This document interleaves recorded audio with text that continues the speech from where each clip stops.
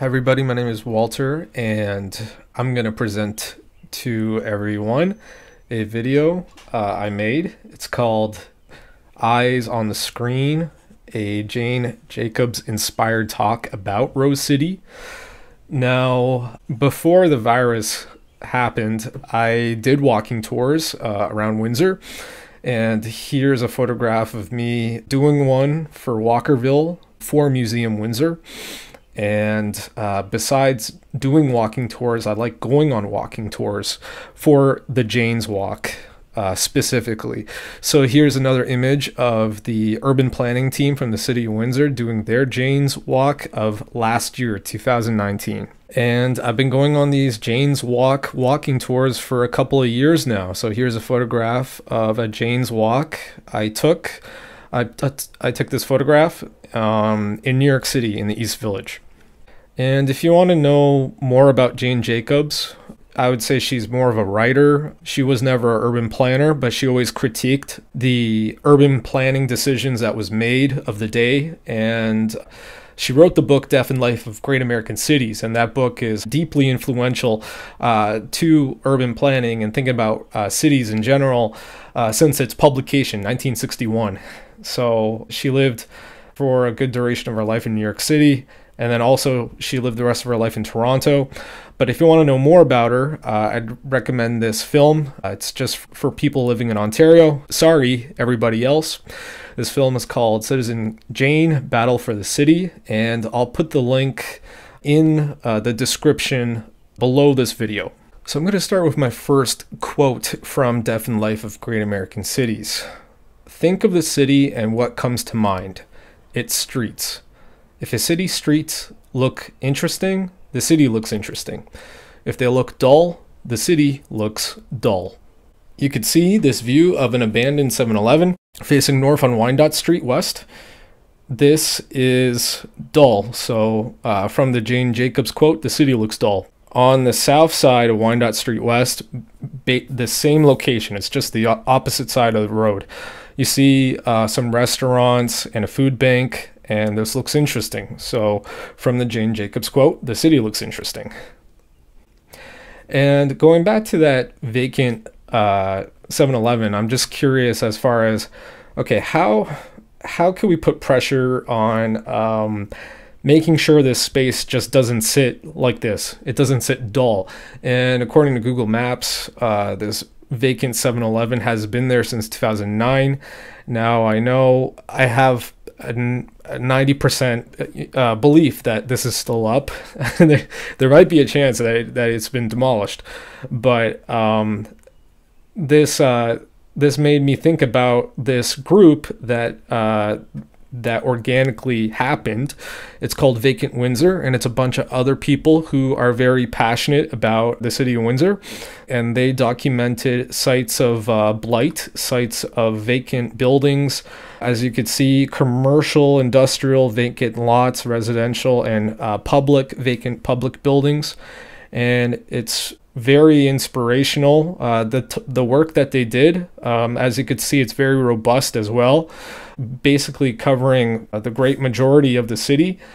And I wanted to focus on Indian Road. Now, as you could see right here, pretty much all of the houses on the east side of Indian Road, according to this map, are, considered to be vacant.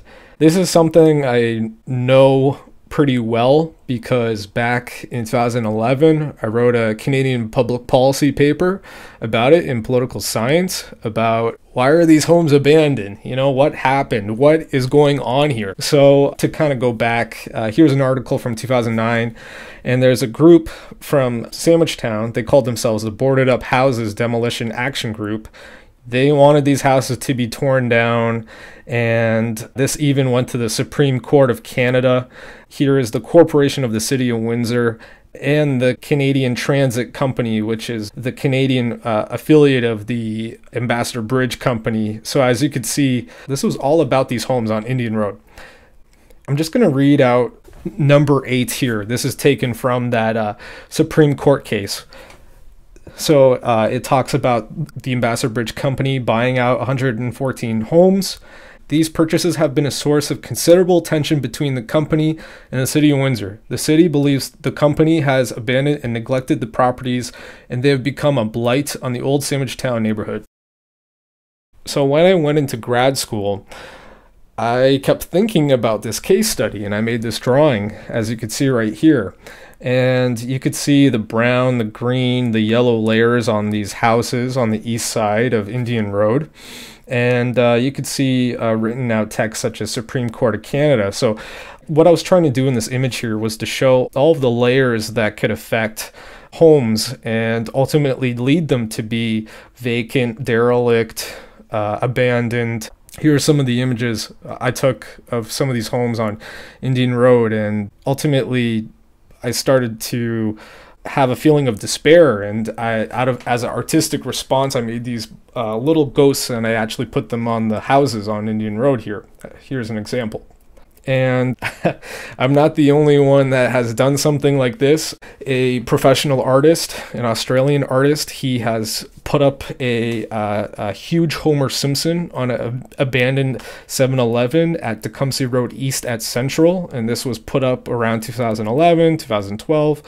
And what I came to realize was that it might seem very permanent. You know, you pass these spaces day to day, week to week, month to month, but eventually they get transformed, they get demolished, they get turned into something else. So, for example, this is the same location, present day. You know, you could see all these different services, restaurants, other businesses. So it's just temporary. You just have to think about that. Here's another example. Downtown Windsor, I passed this building, I'd say day to day, week to week, and I just had a feeling of dread when I would pass by this building, but it's gone. It's gone. And that's the important thing to think about. You know, they're working on it, you know. Either the property owners or the City of Windsor, you know, but it's always important to add some pressure, you know, because ultimately we're talking about people's lives, right? It's hard to get people motivated, and I'm going to go back to that quote about Jane and saying, if it looks dull, then the city looks dull, right? You know, it's a reflection of what's going on internally when you see these physical spaces outside. So instead of despair, I've been looking at this one building on Drouillard quite a bit when I go up and down Drouillard Road. And here's a photograph of what it looked like in the past. Here's a photograph I accessed from the Southwestern Ontario Digital Archive. And as you can see, it's a food products limited industrial food services business. So that's pretty neat. And, you know, as a sign of respecting the building's history, I made up this idea. It's kind of living in my head, and just throwing it out there, of this building to become a diner, and it could service the folks who use the Ford Test Track nearby. And instead of despair, I choose optimism. Of course, this is an idea. I just wanted to throw it out there. I made this design. Forgive my graphic design skills here. Now, to go back to the Indian Road situation, like I said, those homes ultimately were demolished, as you can see right here. Here's an image looking north, and then here's an image looking south on just basically all that space where all those houses used to occupy on the east side of Indian Road. So the city is making progress on reducing vacant buildings, as you could see from this article that was published in 2019 from CBC Windsor. And the City of Windsor itself made their own vacant buildings map. And this map is pretty current as well, 2018. Okay, so I'm going to go to my second Jane Jacobs quote. "There must be eyes upon the street. Eyes belonging to those we might call the natural proprietors of the street. The sight of people attracts other people." It's something that city planners and city architectural designers seem to find incomprehensible. They operate on the premise that city people seek the sight of emptiness, obvious order, and quiet. Nothing could be less true. People's love of watching activity and other people is constantly evident in cities everywhere. here you could see people coming together. They closed the street off, and it was the fireworks night of last year. And of course, this event happens once a year, but I think besides the fireworks, which of course are the main thing that pulls everybody in, I could only imagine how looking at all the crowds of people taking over Riverside Drive as well definitely adds to the experience of the fireworks night. Jane Jacobs, she was talking about how planners and architects, they think that imposing order and emptiness on the street is what they want. And then keep in mind that she's talking about her lived experience in this would be the late 50s, early 60s. The book was published in 1961. So she was pretty much critiquing stuff like this. Of course, her examples are New York City based, but I wanted to show a Windsor example. And I really do like this building, the Paul Martin building. But to reference the quote again, you could see on the street, it does impose an order, an emptiness, if you may. You know, not really a lot of chances for folks to activate the space on the street, you know, especially as you could see on the pit side. You just really have that one entrance and that's it. Same thing on the Olette side. And I do know the Windsor Public Library, they have moved in and they are operating from the back of the building. And after the virus is over, after the pandemic is over, I really hope that they will find more creative opportunities to activate more of this space either on Olette or Pitt Street. So here's an example, Coffee Exchange. I took this from their Facebook account. And the Paul Martin photograph, postcard, I took that from the Southwestern Ontario Digital Archive. Anyways, from the Coffee Exchange, here's them using the space on Olette Avenue. This is summer, people enjoying themselves out on the patio, extended patio, and they're doing the eyes on the street. So, you know, they're paying attention to other people, maybe casually, but if something was going to happen, there's an extra set of eyes for additional safety, you know, additional people looking out for each other. So this is the sort of stuff that Jane Jacobs is talking about in her quote. Okay, my next Jane Jacobs quote. Generalized parks can do and add great attraction to neighborhoods that people find attractive for a great variety of other uses.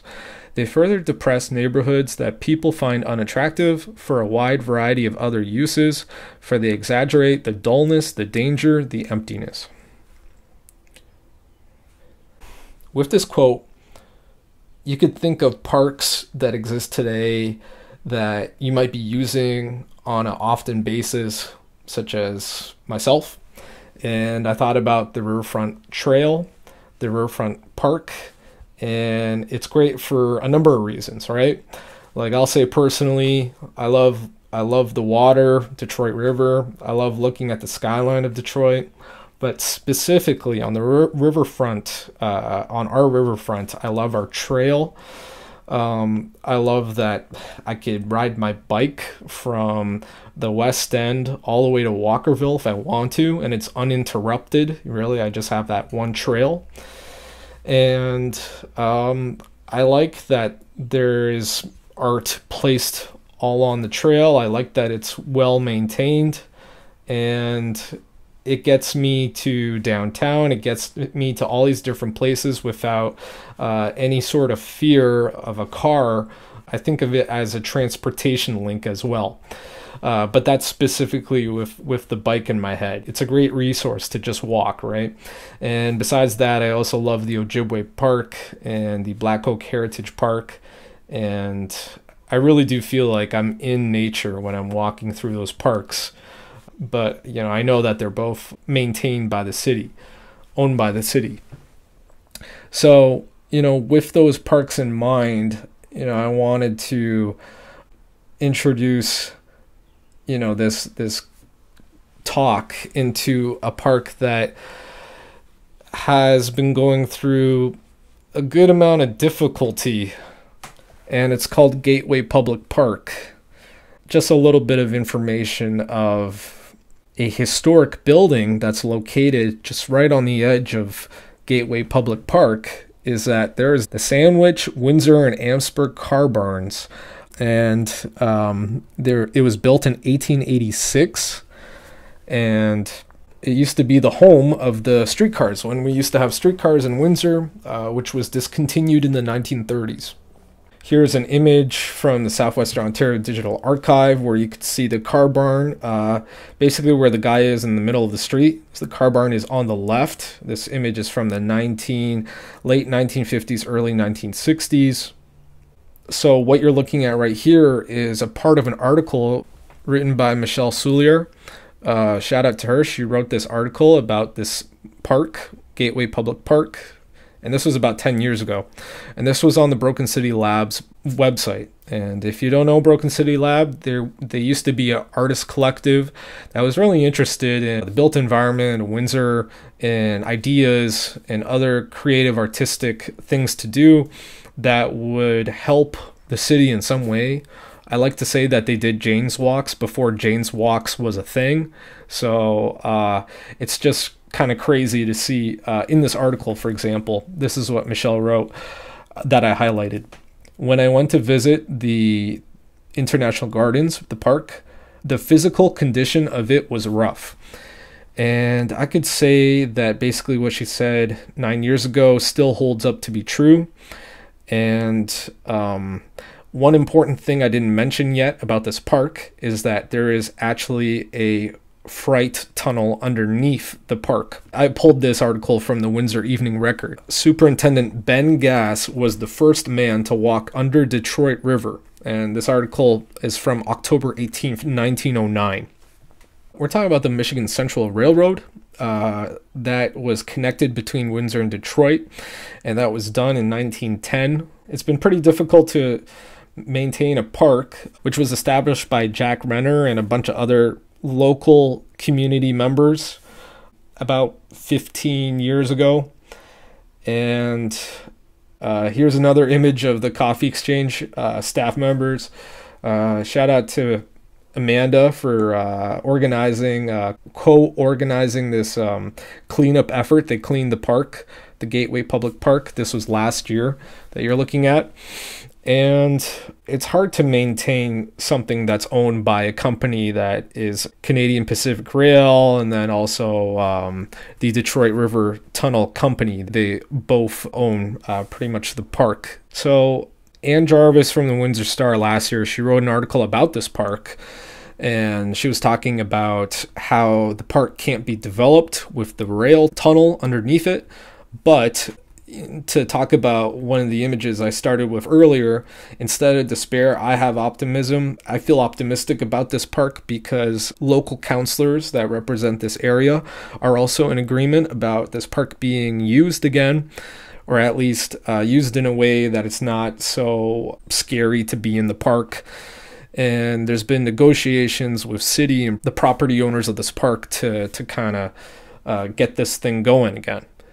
Here's some images I took on April 29th of this park. As you can see, it's very interesting because you could see there was that bench without the seat, but you could also see right here the cherry blossoms. I believe cherry blossoms trees. They're in full bloom. And I gotta say, this has been one of the best things. This has been one of the best things I've seen during this state of quarantine. From the photos I took of the SWA barn 2 years ago to the photos I took yesterday, it looks like there's been some newish damage to the barn. And perhaps the strangest thing of all is I was down there by myself and I was thinking how this park has so much potential. It kind of feels like a mystery, to be honest, that it's at a state where it feels like consistent garbage is scattered throughout the park, such as this mattress. But the entrance from Riverside is pretty well maintained. That's a story to be continued. So here's another Jane Jacobs quote. Many city occupants and enterprises have no need for new construction. What we need, and a lot of others need, is old construction in a lively district, which some among us can help make livelier. So you can see this postcard from Southwestern Ontario Digital Archive, Our Lady of the Lake. They were able to reuse that building, which is called Water's Edge today. Some other things have not lasted throughout the decades, such as the Ford City Town Hall, as you can see in the bottom right corner, and the streetcar that you can see in the middle of the road on Riverside Drive. They've been programming interesting events besides weddings. There was a fashion show at the Our Lady of the Lake, and I got to see it. It was well done. Here's a commercial space downtown Windsor. I never thought this was going to be reused. It was an old convenience store, and to reference one of the images earlier, I did have a feeling of despair when I'd pass by this building, and lo and behold, how wrong I was. This fashion company from the Sandwich area, they moved their store from Sandwich to this space downtown Windsor, low end. So it's great that they did that. And as you can see here, it's the Walker Power Building, designed by Albert Kahn, and it's incredible that they were able to reuse the bare bones of this building for it to be currently used right now. The services of Baker Tilly, and I'm sure other commercial services after the pandemic is over. Okay, here's my next Jane Jacobs quote. Among the most admirable and enjoyable sights to be found along the sidewalks of big cities are the ingenious adaptations of old quarters to new uses. The townhouse parlor that becomes a craftsman's showroom, the stable that becomes a house, etc. So it's kind of continuing on the quote that I was talking about before this quote. And this is an image of the old fire station in Sandwich. And it's incredible that they turned it into a Windsor Public Library branch, the John Muir Library. When all of this is over and libraries are open again, definitely go check them out. So I really love that they built this.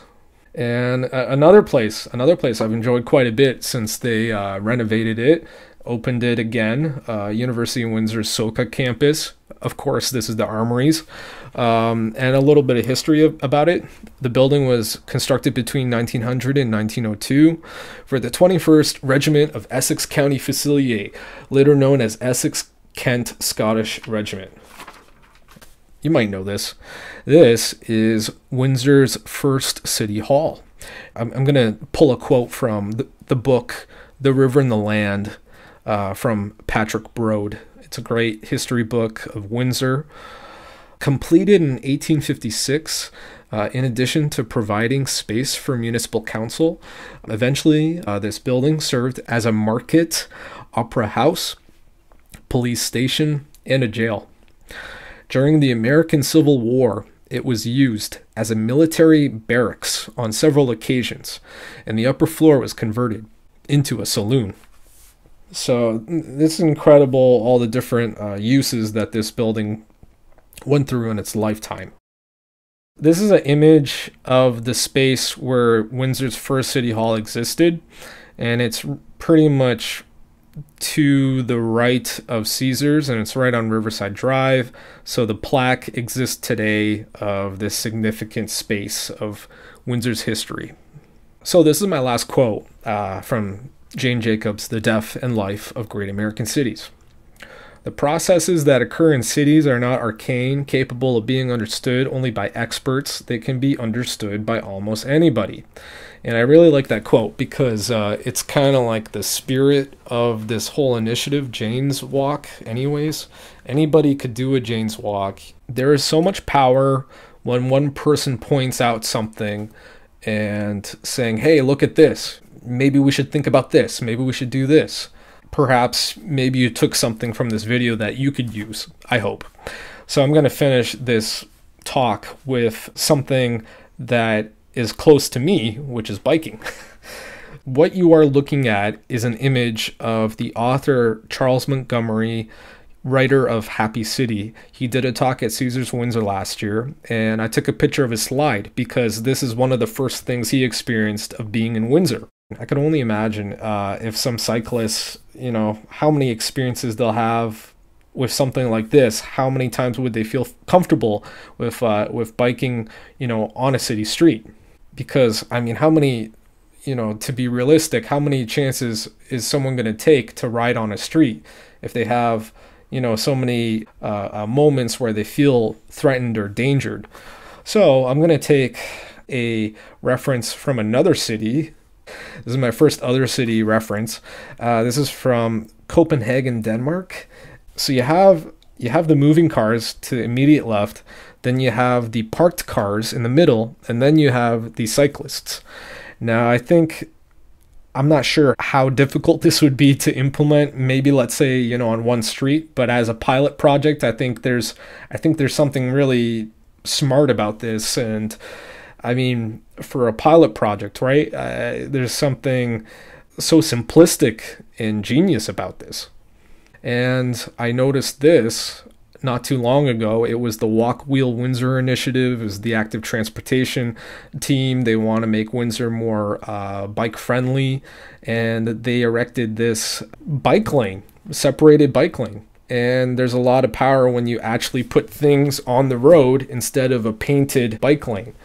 And I know as of this recording, there's been a success with City Council to open up more space, specifically on Riverside Drive, in terms of this life that we live in now, and people need more public space, and that's incredible. And I just hope they continue with that. I hope they don't just settle with the lanes on Riverside, but they continue to add more, you know. And then maybe add some items like this on the road to encourage more people to bike safely. Thank you so much for listening to my talk, to looking at the images. Stay safe, everybody, and take care. Bye.